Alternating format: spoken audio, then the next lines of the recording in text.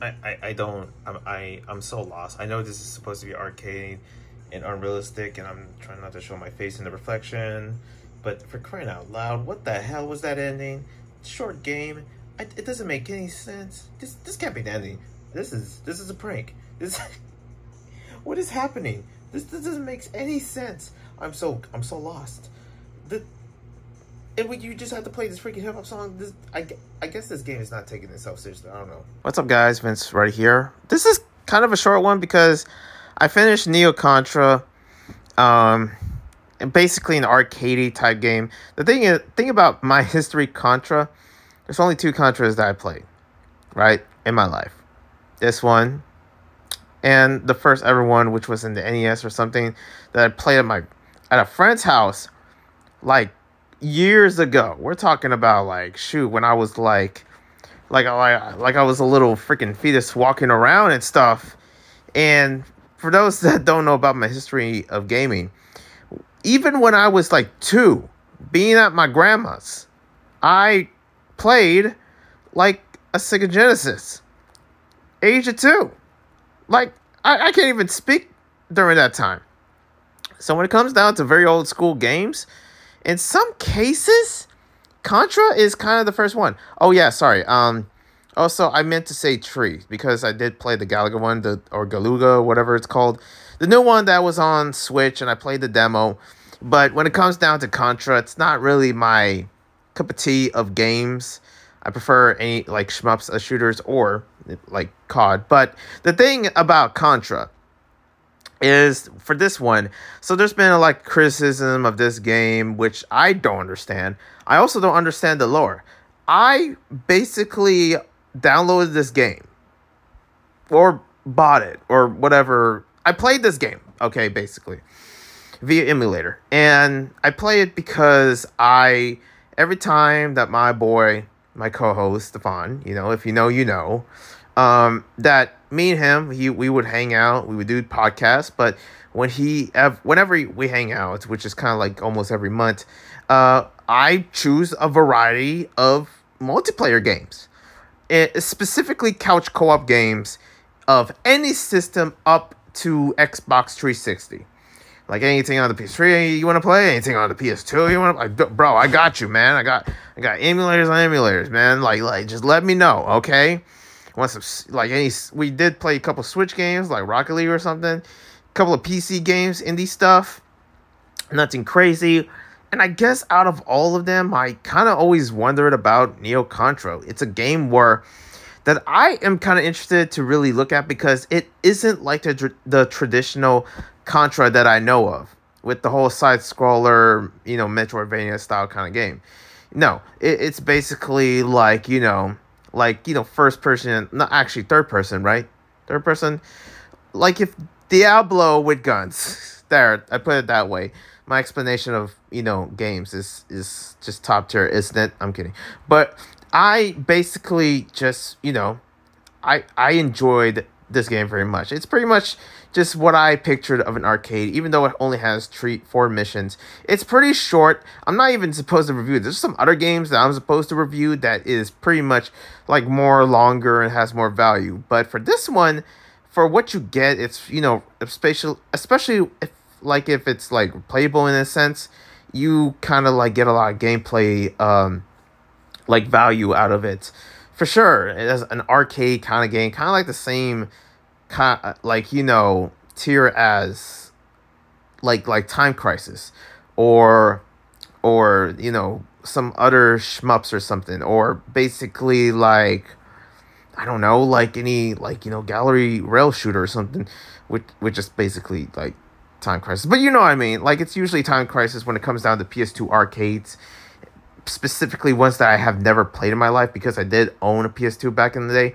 And this is one of them where I was like curious, and I was always like, what the heck is up with the controversy about this game? And there isn't nothing. Now, the boss battles and some of the imagery of the game is kind of like, ugh. But it is a fun game. It's hard. It's kind of like you really gotta, perfect your skills when it comes to bullet hell type games, in a sense, especially old school ones that, and I don't know if this was this was released during a time where bullet hell wasn't even a genre, but I kind of enjoy this. But if you're like into, Vampire Survivor or something, man, this is a game that could actually almost advance your skills into that. I enjoy shooting mechanics and the weaponry that you have. There's some aspects of this game that is kind of like ridiculous, like the story, and I don't understand the story. I don't think it's for the story, but there's characters that I'm like, okay, who's this, who's that, but also the ending just doesn't make sense. And I'm gonna try not to spoil it, but what is up with the ending that I'm just like, okay, I get that this is a short game or something, but at the same time, like, this is it. This is what we're going for. Like I guess, that happened. Like, I don't even know about the characters that were introduced. Like, who's Bill? Who's the other guy? Who's the freaking, like female ninja? Who's the, I don't know, some old guy that's supposed to be a lieutenant or whatever? I don't freaking know, man. But I played it, and hey, I got my fix out of it. I just wish there was more value to this game. There's like more, and I get that.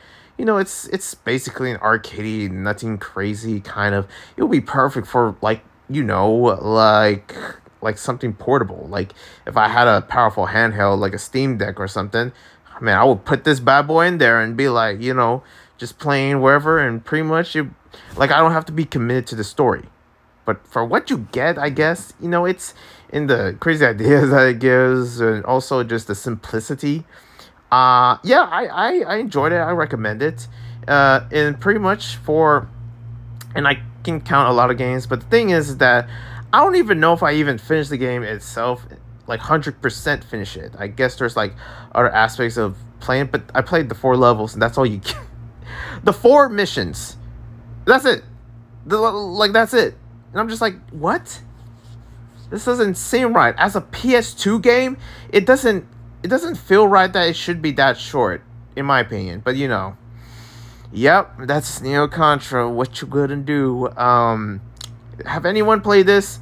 Let me know. I didn't expect this game to look like that, but I had a good time. It's satisfying to what it gives in terms of the shooting mechanics, and also the abilities and the difficulties that it throws you in.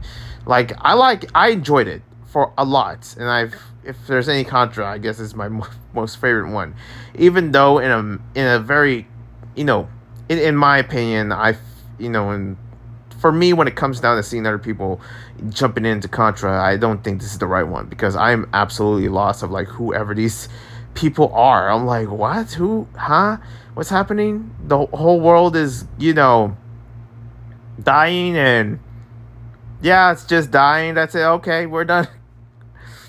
Spoiler alert. What the heck? Everything just exploded. Everything was done. And also there was a second character that was the original but isn't. It's just an enemy, and that enemy won. It's like you're telling me the anti-hero freaking won, and I never seen that with any other game. Okay? And then a freaking anti-hero game where the villain wins. And there's nothing you can do. I thought there was a boss battle in the finale. Even though there was already a boss battle, but I thought it was a boss battle to defeat your the clone version of Bill, which is the one in the blue suit or something. I really thought we were gonna take him out, and I thought we gotta dance. I thought we were gonna get boogie down, and it pretty much no. It just oh, explosion. It's come on already. What is this game is crazy. I just don't understand with the. Maybe it's not supposed to make sense, and maybe I'm overthinking about it for what it's supposed to be, but whatever. Yeah, Neo Contra, 8 out of 10.